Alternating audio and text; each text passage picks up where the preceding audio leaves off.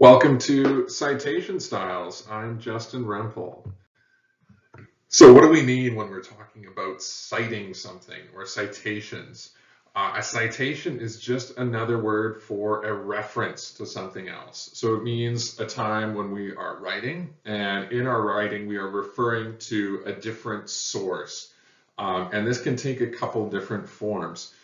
One form that it can look like is a direct quote when we are using someone else's exact words. So when we do this, when we put someone else's exact words into our writing, we need to use quotation marks. We need to have a set of quotation marks before the direct quote and after, at the very start and at the very end. That's really, really important. The other form this can take is that we can use someone else's information or ideas. So if we are doing this, we need to make sure that we're putting those ideas or pieces of information into our own words. Okay? If we're not quoting directly and we're using someone else's info or ideas, we have to rephrase or reword it so that it's being told in our words. Either way, whether we're using a direct quote or someone else's information and ideas, we have to include a citation or a reference to show the source from which the words and information are coming. If we do not do this properly, we are committing plagiarism. Why is it important to cite? We need to not just use citation, but to use proper citation.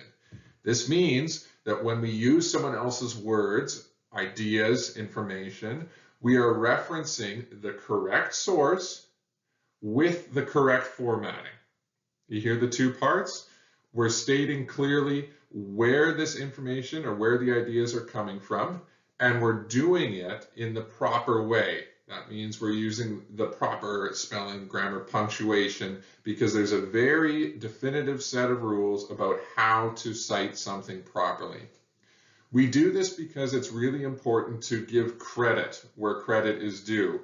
That means we're acknowledging other people's hard work, other people's research, other people's writing or wording, other people's ideas. If someone else came up with it, we want to properly acknowledge them and give them the credit that they are due.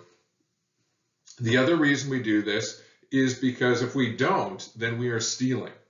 And we do not want to steal other people's words, information, or ideas. When we do that, when we steal their words, ideas, and we don't give them credit or acknowledgement, it is theft, and the term for that theft is called plagiarism. So this is ethically immoral, and in some cases it is actually illegal. Plagiarism is the act of presenting someone else's words or ideas as if they were our own. So it's a form of stealing. It's also a form of lying, because we're suggesting that we came up with something when in fact we didn't. Someone else did. So that could be taking a direct quote from someone else and failing to put it in quotation marks and cite it as from another source.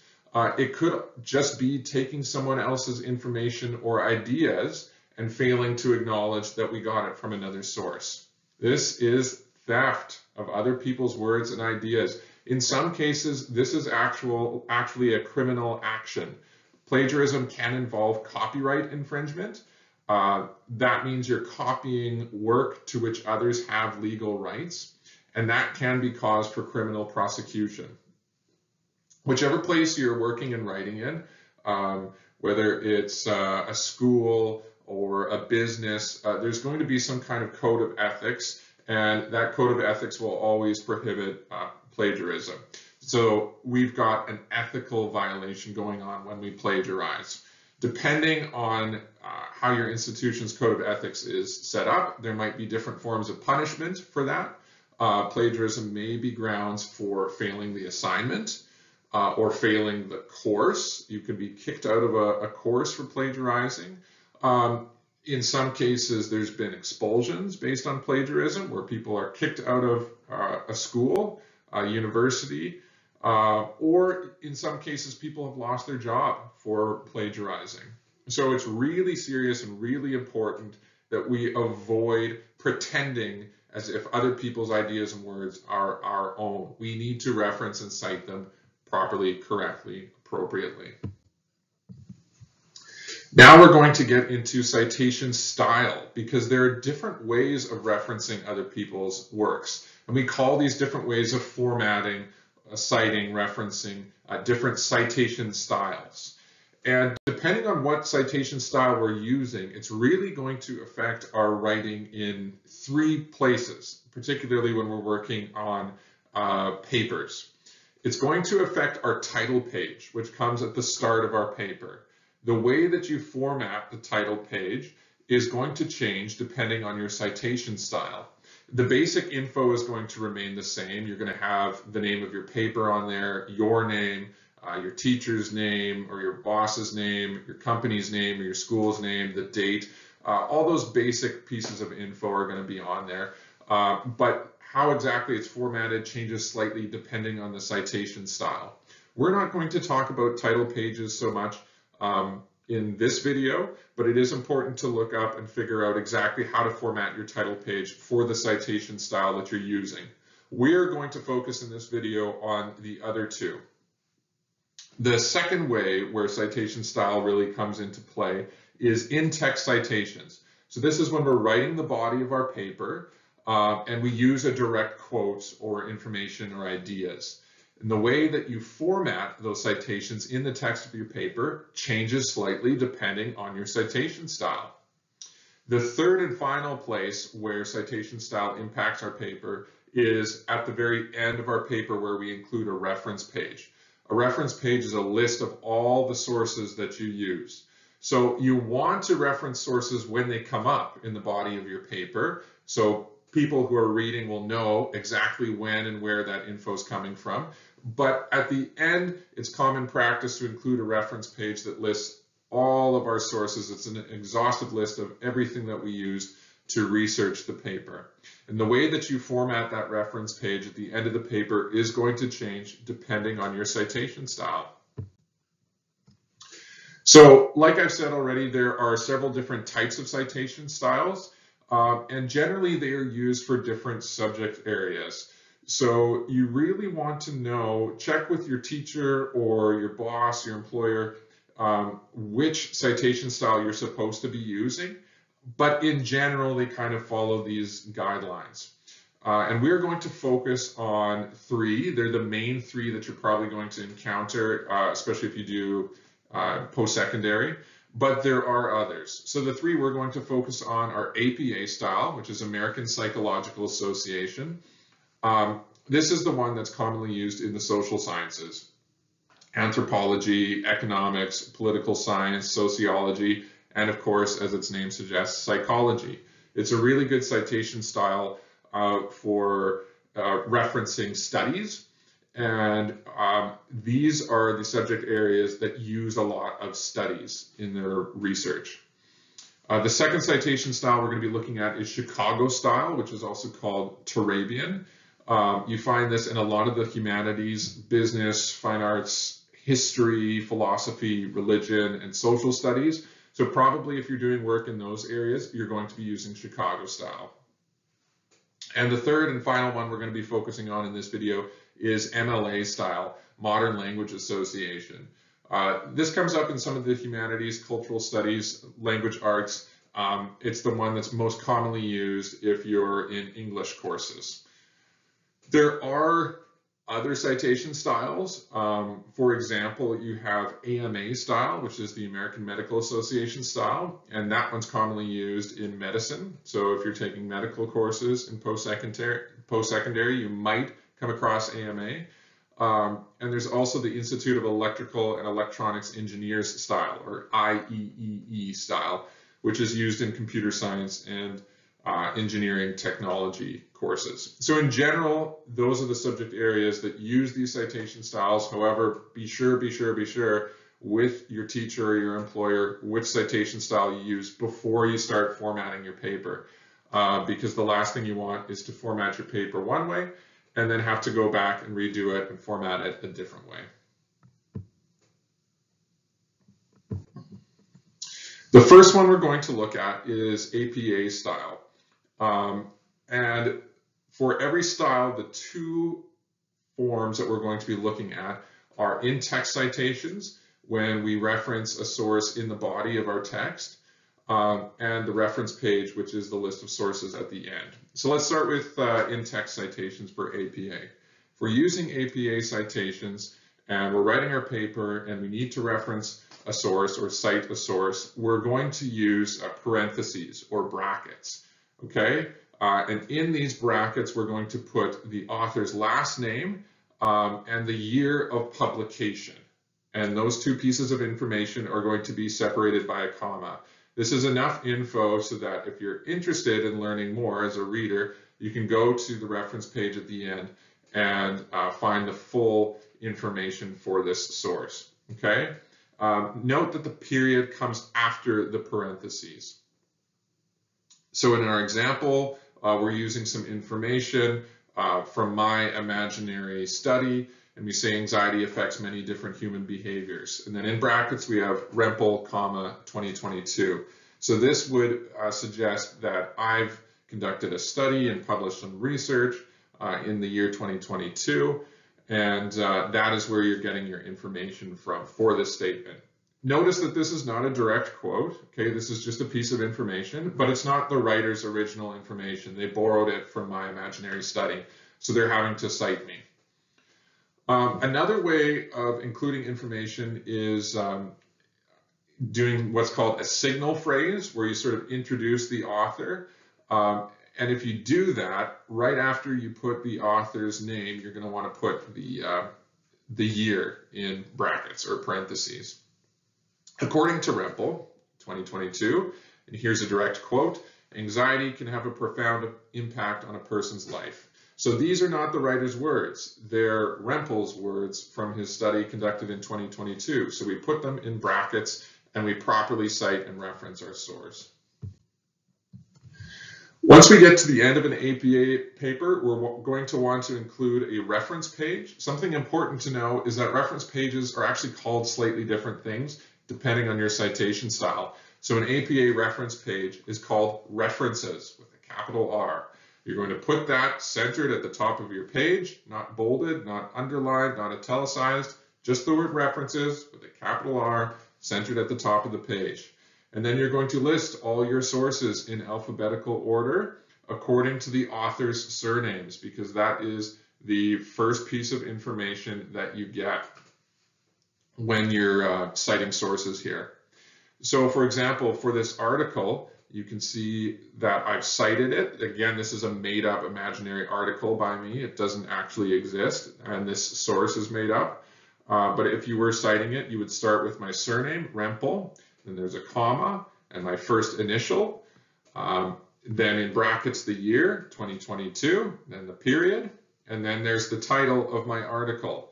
Notice that only the first letter of the first word is capitalized. None of the other letters are capitalized, even though this is the title of the article.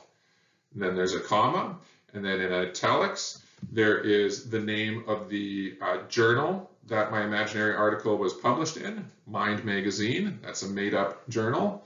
Then a comma, then in italics, the volume number, then in brackets, the issue number, then another comma, and then the pages of that journal where my article is found, and then a period, okay? So in this made-up example, my article was on pages 135 to 142. This is how picky citation is. You need to put the correct things in quotation marks or italics or in brackets with a comma or a period in the correct spots. It's very important to follow the exact formatting, and that formatting is going to be different depending on what type of source you're using. If you're using a book or an article or a website, etc., etc. So it's very important to look up and know exactly how to format your source for your citation style and for the type of source that you're using. Chicago style. This is the second citation style that we're going to be talking about. And it's actually got two different citation styles within it. The first type is called the author date system. It looks quite a bit like the other two styles that we're looking at in the sense that it uses parentheses. So the information for an in-text citation is in brackets.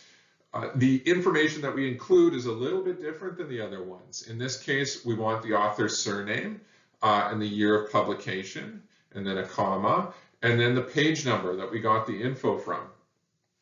So for example, ancient Egypt, here the quote starts, revolved entirely around the Nile River in its culture, its history, and its beliefs.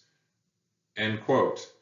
Now we put our citation in brackets, Rempel, 2022, then a comma, then the page number that that quote comes from, page 75, close brackets, now the period.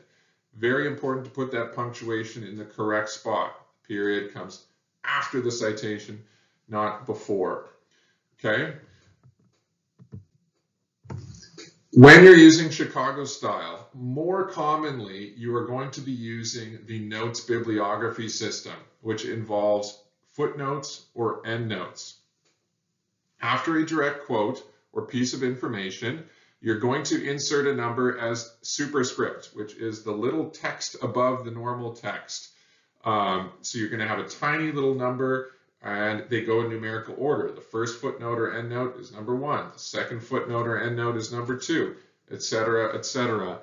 If you're working in Word or Google Docs or whatever, there should be a button that you can click that says Insert Footnote. It'll be under the Insert tab, okay? That number that you put into the text is going to connect to a note.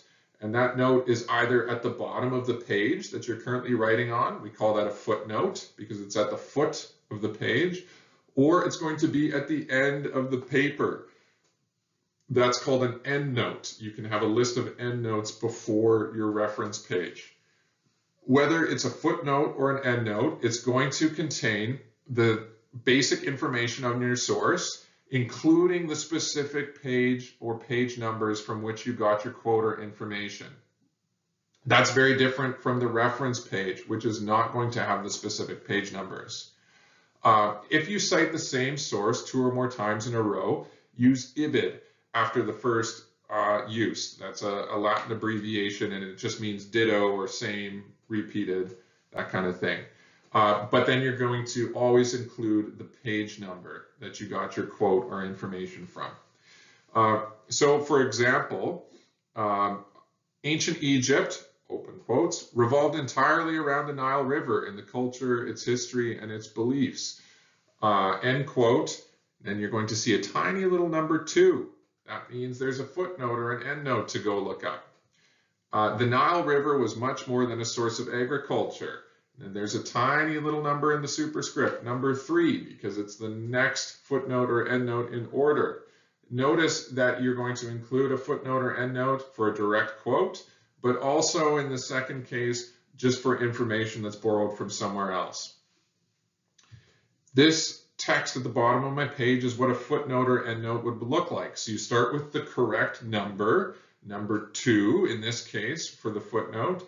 And then we have my name. Again, this is an imaginary source, Justin Rempel, and first name first, surname second, then a comma, and then in italics, the title of my imaginary book, Ancient Egypt and the Nile, and then in brackets, the city where it was published, a colon, that's the dot above the dot, and then the name of the publisher, this is made up, Borderland Press, and a comma, and then the year of publication 2022, close brackets, comma, page number, period. Okay, so in this case, my direct quote was taken from page 16 of my imaginary book. Notice that the next reference, which was not from a direct quote, just from borrowed information, is footnote 3. It's from the same source, so I've just put IBID, I-B-I-D, period, comma, and then the page number that I got that piece of information from, which is quite a different page, page 43, and the period. Very important to follow the exact punctuation. When we get to the reference page in Chicago style, it's not called references like APA, it's called bibliography with a capital B. Center that title at the top of the page. You list your sources in alphabetical order according to authors' surnames. Notice that when we were doing footnotes or endnotes, we put first name first and then last name second. For the author, it's switched around for the bibliography. So the last name or the surname comes first, and then a comma, and then the first name, and then a period. Okay? I've got an example. This is from a real source. It's from an article by Carly Casella. It's called Mummies with Golden Tongues Discovered in Ancient Egyptian Necropolis. The title of her article is in quotation marks. And then the company that published or produced that web page is listed. It's called Science Alert. And I've got a period. And then I've got the date that the article was written or last modified. Last modified November 28th, 2022, and a period. And then I've got the hyperlink. A lot of people just put in hyperlinks. That's not enough information. A hyperlink is an important part of citing an online reference, but it is not the only piece of information. You need all these other pieces. The name of the author, the title of the article, the company that produced, the date that it was last modified or written. In some cases, with some citation styles and some online sources, you need to actually put the date that you accessed that web page, because one thing we know about the internet, it changes and is edited all the time. So lots of citations actually require you to write down the date when you accessed the web page. All right.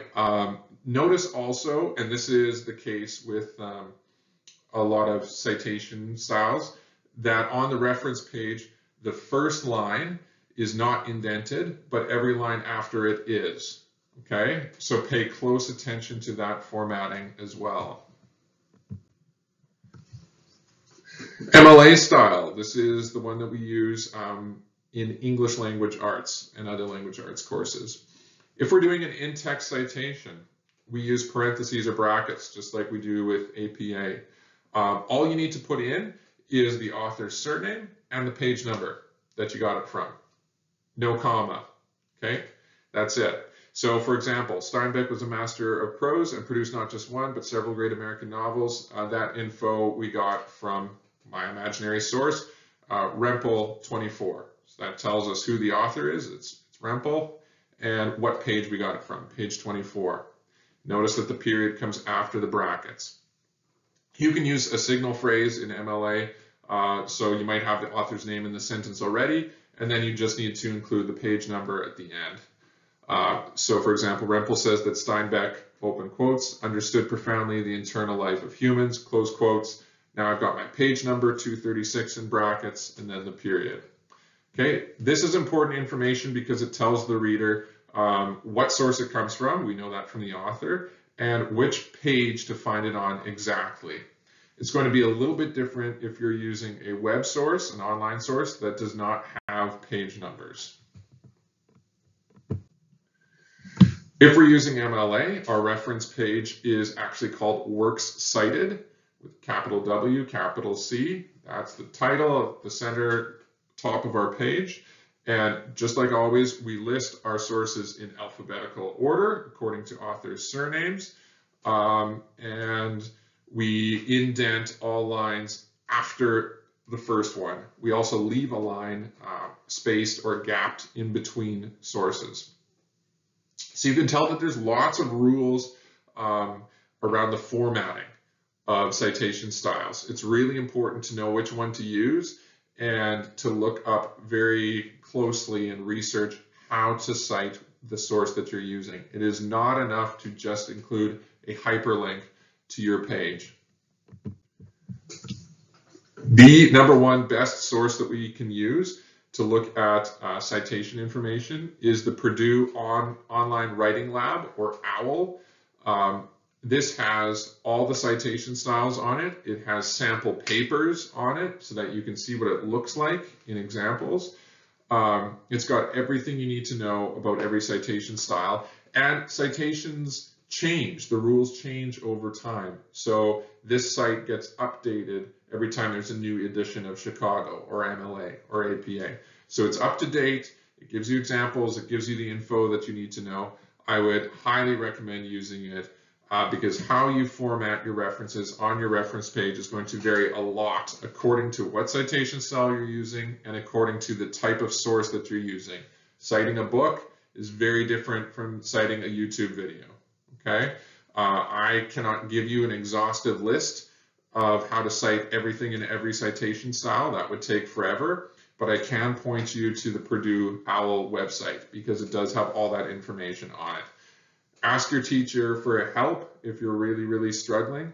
Do that sooner than messing up or accidentally plagiarizing, because plagiarism is something that we really, really want to avoid.